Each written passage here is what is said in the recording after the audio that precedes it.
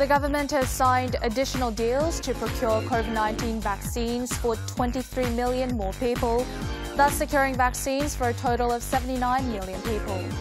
The latest deal breaks down to Novavax vaccines for 20 million people and Pfizer vaccines for 3 million. Prime Minister Chung Se-kyun made the announcement during a COVID-19 response meeting on Tuesday. He said doses for 500,000 people will be supplied earlier in late March, and doses for 3 million people will be introduced in the second quarter. The Justice Ministry has conducted COVID-19 tests on some 840 inmates and 350 employees at the Nambu Correctional Institution in Seoul, where 9 infections were earlier reported.